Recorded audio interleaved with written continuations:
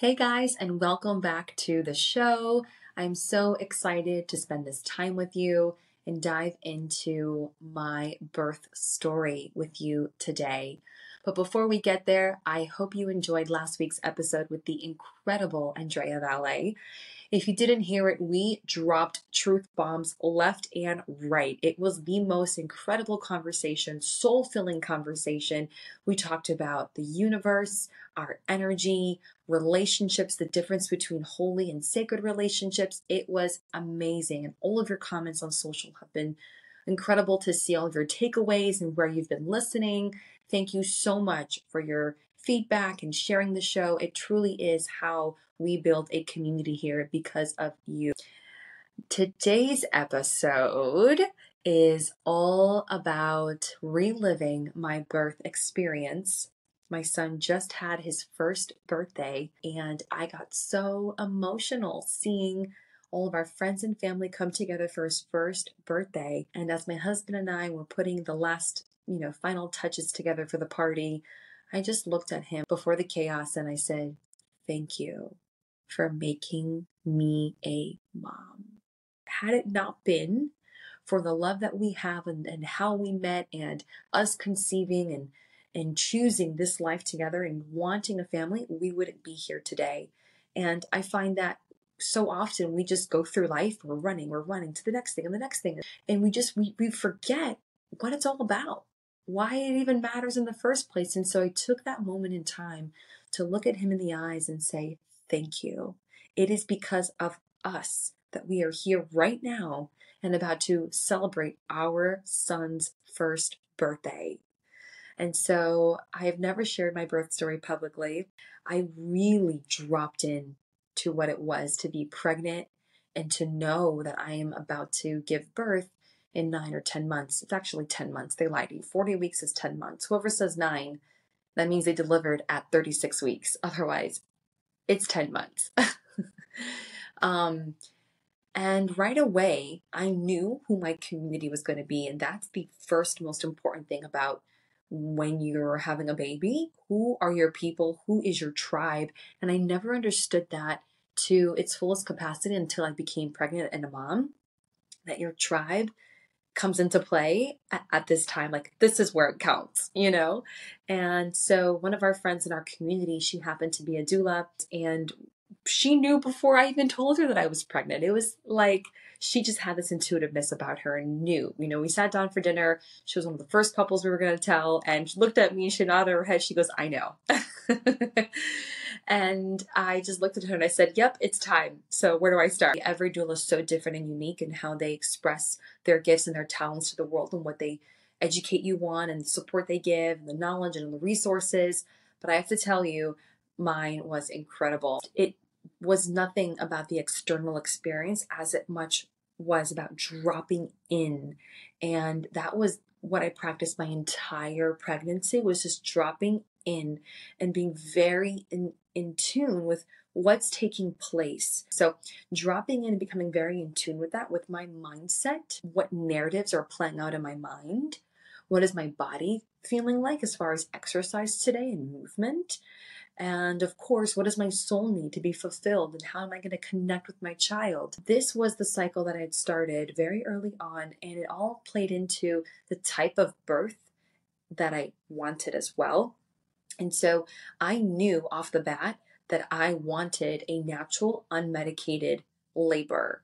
My husband and I both agreed that we would be in the hospital. For me, it became about, okay, now that I know what I want, how do I train myself to get there? So when I show up on that day, I've done all the work, all the workouts, if you will, leading up to the marathon. So I have the endurance to withstand the marathon. I know what it's going to take to complete the marathon. I'm not going to just show up and say, "Okay, I'm here, guys. Let's run this marathon." I am the type of person that I like to be over prepared. I will prepare, plan, do all the things so that I can feel secure, so that when I show up on that day, I know all the things that can go wrong and all the things that can go right. So I know what to do when things happen. And that's just how I like to show up. So I did all of the things. I was drinking the gallon of water a day. I was taking all of my supplements and my electrolytes and feeding my body what it wanted. During labor, I'll never forget that what was most important to me was the mindset to drop in. And that was something my doula kept reminding me. It is all about surrender. Your son is not going to come by himself. It is a team effort. And I kept reminding myself of that I have a role in this. I'm co-creating this experience with him. So what kind of experience do I want, and what kind of, groundwork, what kind of foundation am I going to give him to come through this world? If you show up in labor and you're all full of resistance, it's too much for you. You're not actually giving your child the best, foundation for them to come through, because they're coming either way. The process was made perfectly. You don't have to tell your body how to birth, or tell your baby how to come out, or tell your body how to make the baby. It's doing it with or without your consent. So the only part of consent that we have is to allow or restrict what is happening. And so by me understanding what was going to happen, it allowed me to rest assured it will be okay. I remember my husband asking me, so are you nervous to have a baby? Are you nervous to birth the baby is really what he asked. And I looked at him and I go, no, I'm not nervous. I'm excited. And he was like, really? Oh, okay. You're excited. I said, I am. I'm fascinated. The fact that I don't have to tell my body what to do. I just have to show up in the right mindset, do all, my preparations beforehand so I don't freak out. But no, I'm not nervous. I'm excited. And that mindset really served me well. And I leveraged that mentality for a lot of things in my life, because you get to choose if you're going to be stressed, if you're going to be nervous, if you're going to be fearful, if you're going to be excited. And if I'm going to go through life, I'd rather be excited no matter what it is that I'm experiencing. Sure, it will be stressful. Sure, those other emotions and things will be playing out. But how I choose to move through that, I choose to be excited. So it helps me get through the things a little bit easier. I was also very cognizant that if I went past my due date, I was going to be induced, let's say after a week or so. And I was really nervous about that, because I wanted very little to no intervention. And upon choosing my doctor, we had this conversation from the get-go of what I wanted, the kind of pregnancy I'm looking to have, and the support from my doctors, and understanding how this particular doctor shows up in labor and how much intervention they actually bring to the table. And my doula did help me with this, and being able to formulate questions and really kind of interview your doctor. What do they do in this scenario or that scenario? And really speaking through all those things so that way you can be on the same page. I went with a midwife nurse practitioner, and we were both on the same page that I wanted a maternal-led pregnancy and labor delivery. What that means is you as the mother know exactly what to do without anyone's opinion. If you tune into yourself, you know what your baby needs. You know if you need to be checked or not. You know if you are ready to push or if you need a little bit of a break. You know if you need water. Most of the time, we put all of our power and authority into someone else's hands, thinking they know what's better for us. When in actuality, you have that inside of you, but you're just afraid and you think that you don't know, but you do. So we made that agreement. And even in the moments where I was seeking the external guidance, she kind of looked at me and said, well, what do you feel like? And she put it back on me. Even my doula did the same exact thing, where she looked at me, and she's helped countless, hundreds, if not thousands of women go through labor. She has 3 kids of her own. She knows a lot and has seen this many times before me, but yet she chose to put it back on me, because as a mother who's igniting that power within, and this is the time to harness that, to tune into that. The easiest thing to do is ask somebody else, but the harder thing to do is for that person to say, you got this. That was a lot of the framework going into my labor experience, knowing that I had that support as well from my spouse. So if you can tell, this is a lot of prep work behind my natural unmedicated labor experience. We take for granted having these hard conversations with ourselves and with those closest to us that are going to be part of this experience. The internal narrative was constant surrender. What is my job in labor? What am I supposed to be doing and focusing on and breathing? I wanted to know it all. Maternity leave from my job 2 weeks before my due date, thinking he would come early. He came 5 days late. So I had 2 weeks and 5 days of just continuing to nest in the house, prepare, get things ready. Did all of my doctor's appointments, got the nails done, the hair done, did lunch with my friends, did the prenatal yoga. And now I'm just waiting at this point. I said, okay, I've done all the things. I am ready for you whenever you're ready to come. Like one of those evenings, I had a birth vision board together. And it was so special because just the act of doing that really brought all these pieces of the puzzle together from my entire pregnancy of things that I was absorbing and learning, and my mantras and my meditations and my visualizations, all of those things I put together on this board. And I had a strategy. One side was the mind, understanding the stages of labor. And the other side was all about the heart, dropping in, being intuitive and connected. And it was perfect and so beautiful because I was able to pull all of that information when I needed it the most and help me take all my scatteredness and bring it all together on one page. So I'm past my due date now. It could be any day, any time. For those of you that are mothers, you know exactly what I'm talking about. I was going on walks in the morning with my friends. My neighbors would look at me and say, "You're still pregnant?" And I looked at them, I'm still pregnant. But I wasn't even worried. I had no stress. I didn't feel pressure. I knew he was healthy. I knew he was fine. Everything was good. It's just a matter of time.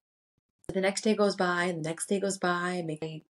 I just kept trying to think of things to do, honestly. I didn't have anything going on. So I wrote him a letter and we were finishing up his nursery. This was the room that I had told my husband that we were pregnant in. And now, a year later, here we are finishing up the nursery. He's about to arrive. I'm writing all of these stories down. And I don't know when I'm going to give this letter to him. Maybe on his wedding day, or maybe the day he becomes a father. I don't know. When would a man actually appreciate something like that? I finished the letter, put it away. You know, the next day comes, and now on 40 weeks and 5 days past, I woke up that day. We had some workers in the house doing a few things, so it was kind of noisy and loud. At some point, I went outside and relaxed in the pool. There's like a little trickling fountain. The water comes down, and that noise just relaxed me to sleep in a very meditative state as I'm floating in the water with my big belly, thinking of him. He's moving a bit. You know, what is our birth story going to be? What will he look like? Just in this dream state. And all of a sudden, I get woken up by some thunder. No surprise there, we live in Florida. So I get up out of the water and I go, wow, I'm just so relaxed. And then we workout clothes on, go to the gym. I walk on the Stairmaster, do my Stairmaster for about 20 minutes. And then we come home, have some dinner, put a bunch of cayenne pepper. I love spicy. All of a sudden, around 11 o'clock at night, I feel this intense, like super intense throbbing sensation as if my muscles are tightening because I just did this like crazy rigorous workout, which I didn't. And my husband was like massaging it for me. It went away.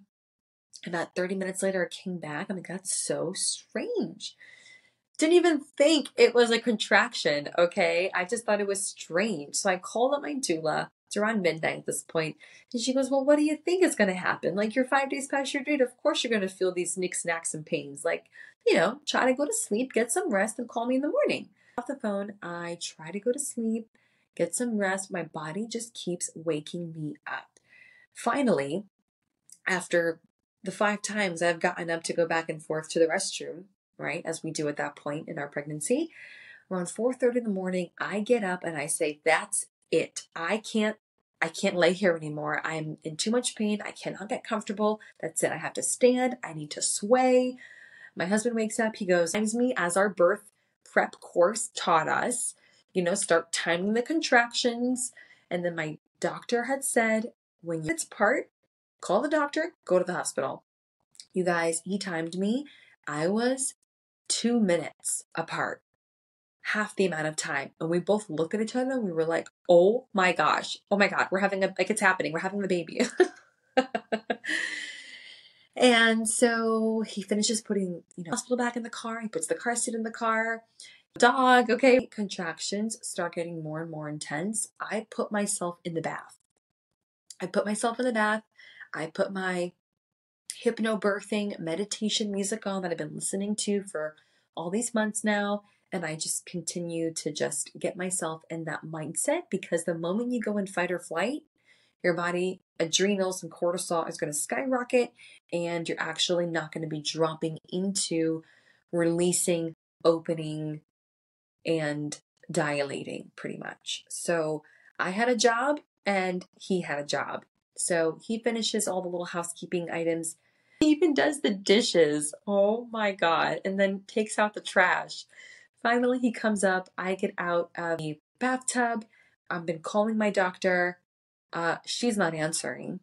I then call my doula. She's not answering. I called my dad. I don't know what he was going to do, but nobody was answering. And so we kept calling my doctor. My husband was looking at me like, do you have another number for the doctor? And I said, no, this is the number she gave me. And it's the answering service. So then they paged the doctor. Well, we called about 50 times. It was not working. So at that point, he called the hospital. He tells them the situation, and they say, just get here. Just bring her here. Come. So that's it. I changed. Before I left the house, I started leaking, blood. And this was something I saw in my birth course, in my birth prep video that I'd watched. I paid for, I watched, I found her on Instagram. Very educational on the stages of labor. And so this was part of my stages of labor. And when I saw that, I said, okay, I know what stage I'm in. That cued me. He's coming, and he's coming quick. So I understood that my intensity of my contractions was going to increase another fold, and I needed to prepare myself for this. So what was happening was I had a contraction for a full minute, and I had about 50 seconds of rest. In that contraction, I couldn't talk to nobody at this point. My husband, I'm sorry, I am not available to answer your question. You need to wait. Hold on. In 3, 2, okay, all right, I can help you now. What's going on? Like that type of in and out. And so we get in the car, and I'm thinking to myself, this will be the longest 25 minutes of my life. Driving to the hospital. How am I going to do this? Like just sitting here, no real place to move, or oh my God. So we put the chair all the way back. My hands are on my back the whole time. I had really intense back labor. And I just remember like zoning out in the car. The meditation music was still on, still playing, and I am breathing as far in as I can go and as far out as I can go. And I'm keeping the consistency of this breath with or without a contraction. And so we're driving in silence. I'm focusing, I'm dropping in. I'm pretty much getting into a very deep meditation state. We're crossing over the highway, which is right around the corner from the hospital, and we're seeing the sunrise. My husband sees the sunrise on that day, and he looks at me and he goes, babe, look at the sunrise. And I'm, oh my gosh, it's so pretty. Okay, back into my zone.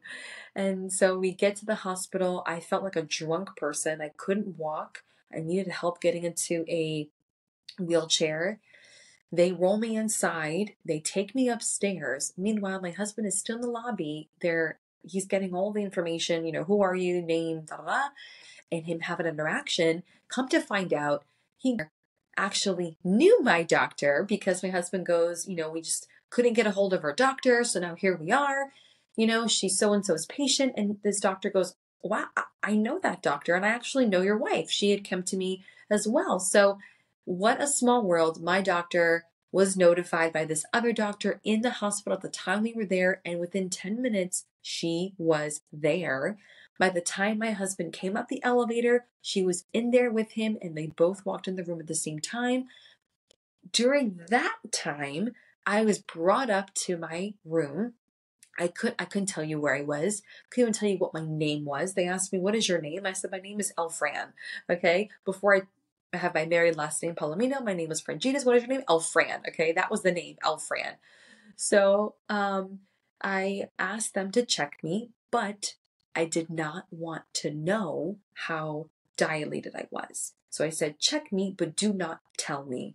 And that was so key for me, because if you're running a marathon, I don't know about you, but I don't want to I don't want to know how much farther of the marathon I have to run. I would rather not know how much farther I have to go, because psychologically it would have just messed me up a little bit and just kind of, I don't know, took me off my swivel. So I'd rather not know and think I have that much more to go than, put something in my mind. So they checked me, and right when they did, my water broke.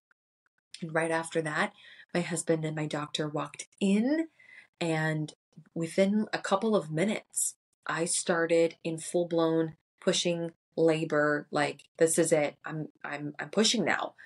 And a few minutes after that, my doctor says, "I see the head." Well, what do you mean you see the head already? And at that point, that gave me a marker to then actually push a little more with more intensity, more oomph the next time. And so, my hands are actually the entire time on my back.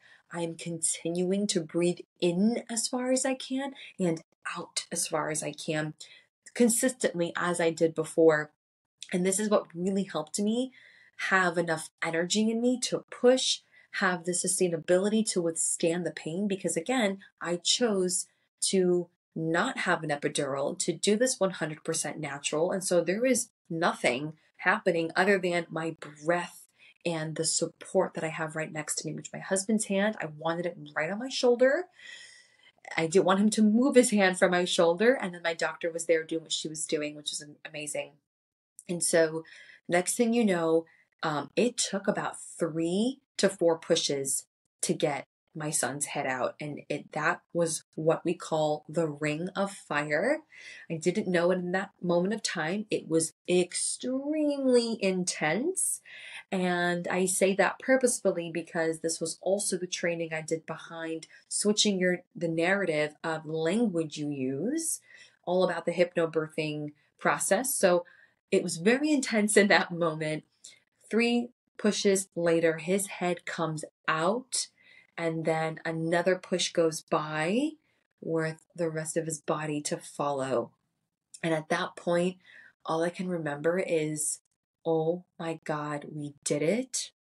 And all of the pain stopped instantaneously in that moment. So when I was at my house just 2 hours prior, I looked at myself in the mirror, and when you're in that low, I don't want to say low state of mind, but when you're in a different state of mind than your typical operating system, you don't make the best decisions, and your decisions are going to be altered based on how you're feeling. Well, in that state of mind, I looked at myself in the mirror and said, "And I want more kids?" What was I thinking? Are you like, no, who does, like, no.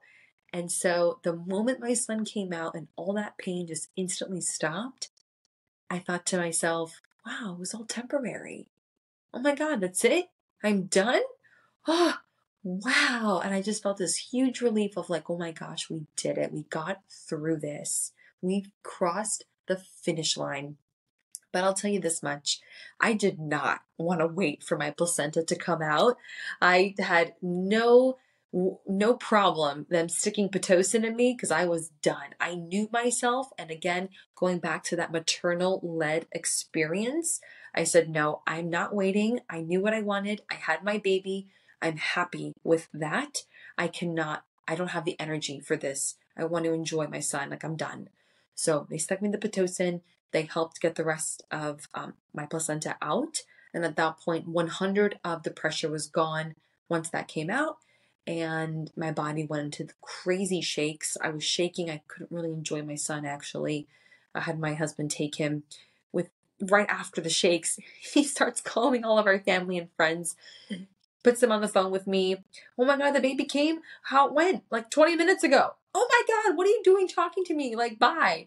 So that was pretty funny. And then we had just all this time together in the hospital.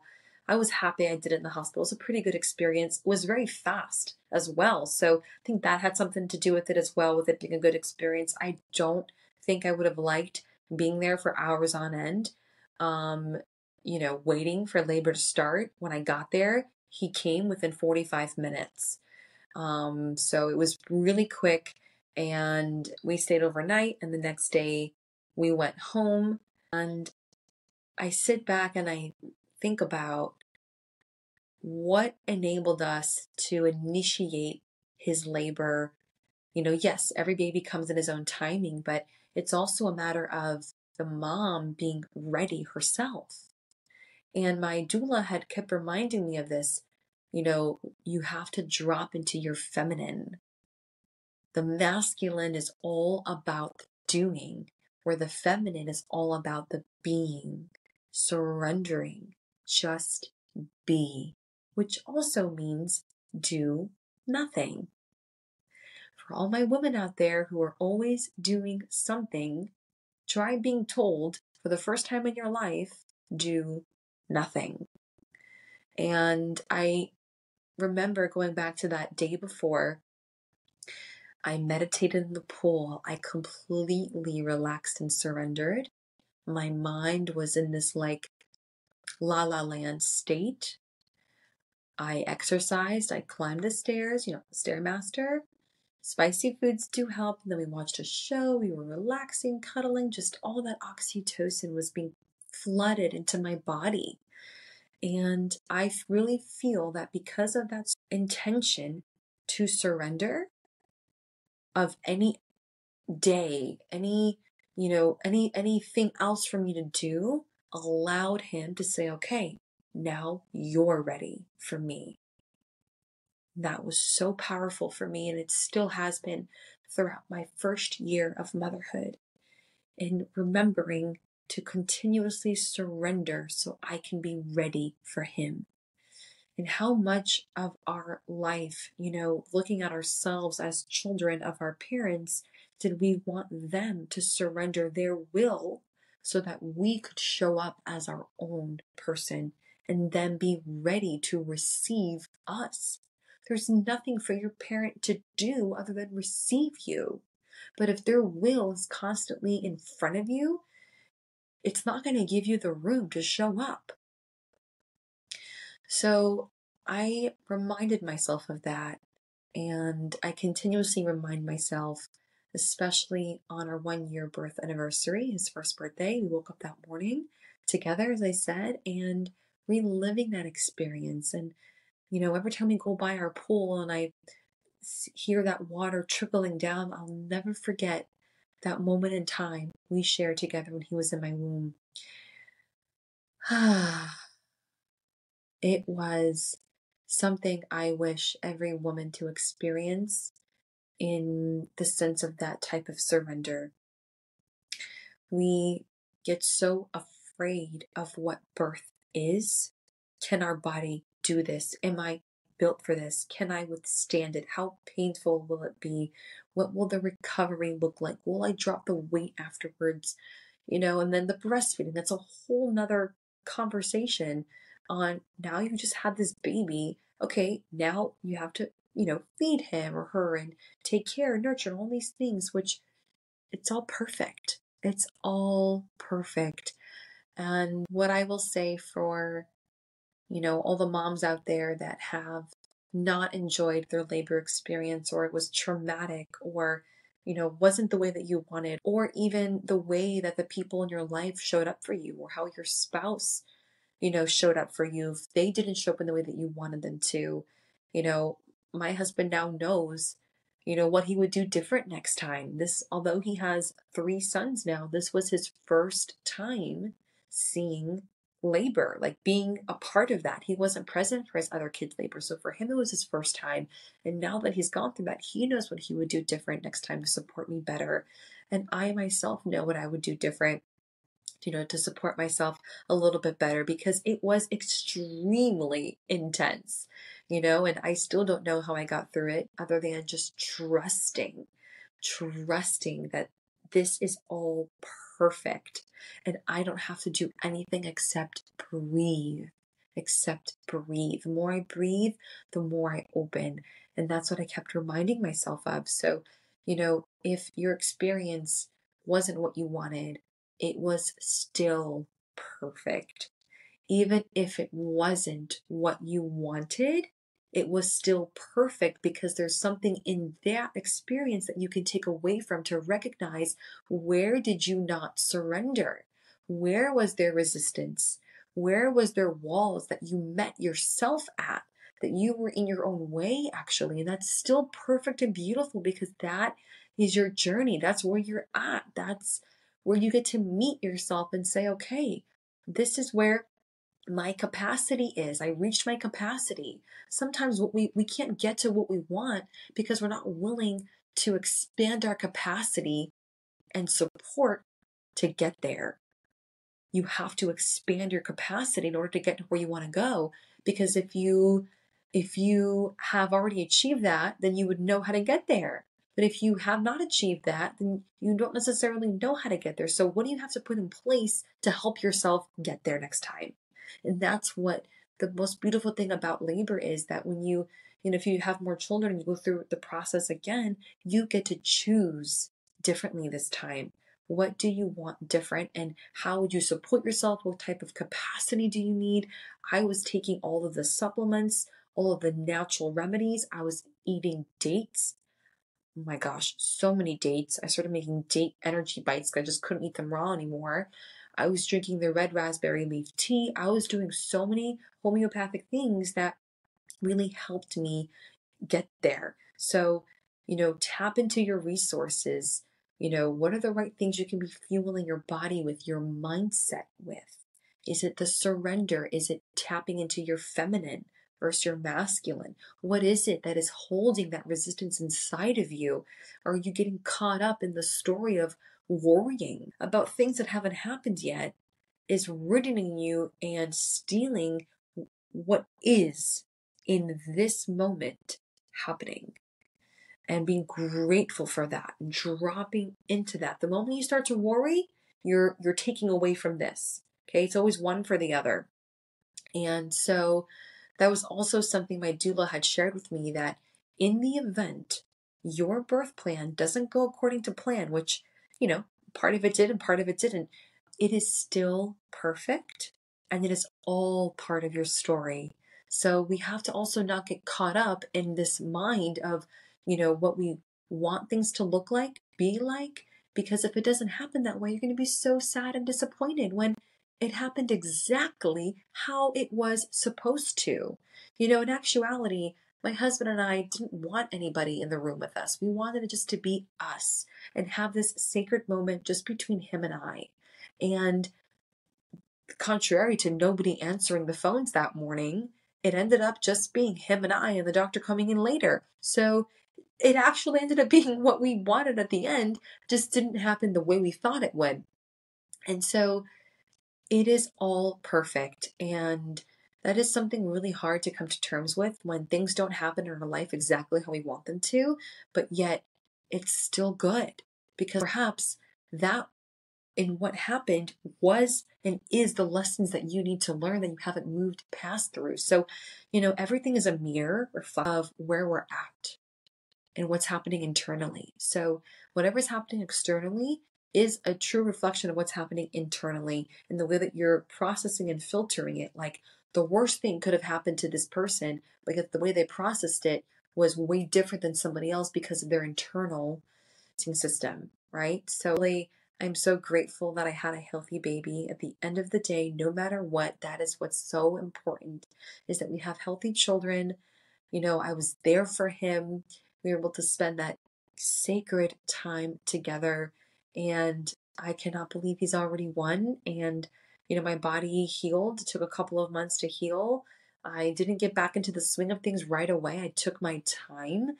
in allowing myself to just enjoy this moment. I have my whole life ahead of me to get back into what I was doing, my workouts, my friends, my life, my whatever. But right now, this is what I'm called to do. And at the same time, I was exhausted. Waking up all hours of the night, around the clock with a newborn, there's not enough conversation around that. So perhaps if this episode really stood out to you and you want to hear more about the pregnancy, prenatal, or postpartum journey, I will be bringing guests on that we can particularly speak about this and really dive into tangible resources and real conversation around these really intimate and sacred moments that not all of us want to come to terms with, or it really is spoken about to help us get through it more in a supportive manner where we don't feel alone. So going through that process, my husband and I don't really have family close by. So it really was just him and I doing it all together. And he was able to take paternity leave during that time. So he was able to be home with me, which I was so grateful for. And, I myself was on maternity leave and we were just figuring it out. I luckily was able to breastfeed him from the get-go, and I didn't have any issues with him latching or me producing milk up until about 4 months time when my milk dried up, and I was so sad. I did not think I was going to be one of those people that my milk dried up, and I tried everything: the lactation teas, cookies, granola bars, I mean, you name it. Like, we were being intimate more often because, you need the oxytocin, the pitocin to develop, and that's what really stimulates and grows more milk ducts. Anywho, it all was perfect, but it does continuously in motherhood come back to the being aspect of this role. And that is what pregnancy, labor, and now motherhood has been teaching me, is to continuously drop into my feminine, because from that place, everything will flow and the answers will come to you. And so from the moment that I wanted a maternal led labor, it has shown me that, your child chose you to be their mom. Therefore, you know what is best. You know what to do. And even the moments when you don't know what to do, get quiet and ask yourself, what does my child need right now? What do they need? And so many times, and my son is now starting to recognize that he can say no and has, emotional outbursts and opinions and, like personal preferences. I look at him and I say, okay, what do you need? What do you need? And just that will, like my will is being let go of, because I want to know, what do you need so I can support you and help you get there, whether it's now or later, depending on what we have going on. But I'm continuously reminding myself to practice that muscle of surrender. Hope that by sharing this story with you, it resonates with you in some way, shape, or form. I hope that it inspires you to tune in at whatever stage of your life you're in. If having children is something in your path that you want one day, just remember that it's all perfect no matter how it happens, no matter how it takes place. And that if you have children already, all they're looking for is to be seen and received. That is it. And thank you so much for creating this space for me. I hope it was helpful for you and gave you exactly what you were looking for. I am super excited now. I have a toddler almost, and I'm looking at all the things that a toddler will play with, can be entertained by. And there's so many cool parks here that I've been coming across in my area. Please let me know if you have kids, what it is that you do with them at this age, past 1 years old. My son is already walking, and he's already picking up the phones and like playing telephone. He's taking the broom and like acting like he's cleaning the house. It's so hilarious, actually. He's mimicking all the things that kids do.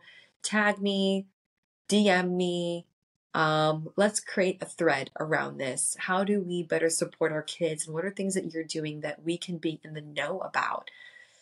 There are no secrets here. So, with that, if this really moved you, please share it with a friend you know and love it. I can't tell you how appreciative I am of all your support. That is exactly how I have found majority of my favorite podcasts is by friends sending them to me or I sending them to my friends. And that's how the word goes around. So if you think this can benefit a friend of yours who's pregnant right now, going through labor, trying to have kids, or just had a baby and need some support around this subject, I encourage you, please share with them. It would make their day and mine as well. Thank you so much, and I can't wait to see you here next week. Take care.